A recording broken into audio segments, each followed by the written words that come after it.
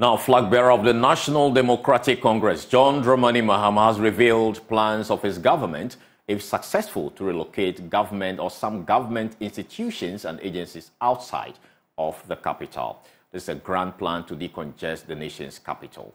The former president, addressing the Greater Accra Regional House of Chiefs, reveals a feasibility study will be conducted to ensure a successful implementation. My colleague Nana Ojima is touring the region with Mr. Mahama and sent this report. The Greater Accra region is the 40th to be visited by the building guarantor of the NDC. At a meeting with the Regional House of Chiefs, various traditional rulers present were given the opportunity to air their views on some issues of concern. Vice President of the House, Professor Ni Welenchi, spoke on their behalf. As chiefs and fathers of the land, we support all our children in this election competition.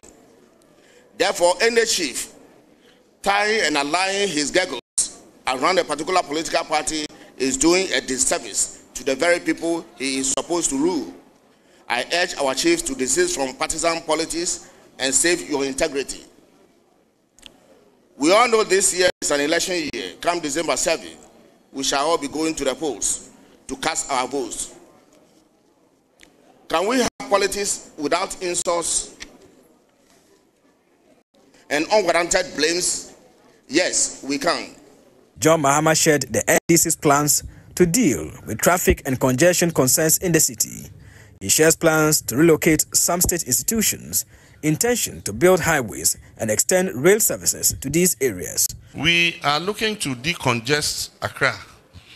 So when we come into office, we're going to undertake a feasibility study to move some of the government agencies and the ministries outside the city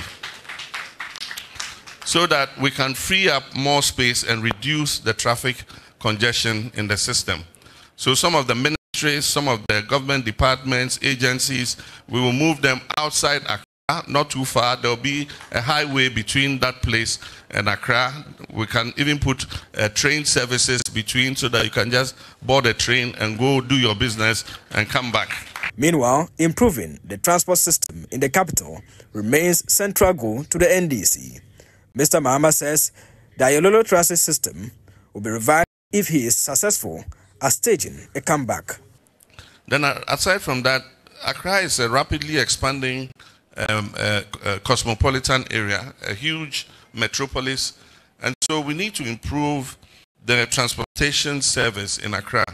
And that's why when I was president, we introduced the Ayalolo bus service.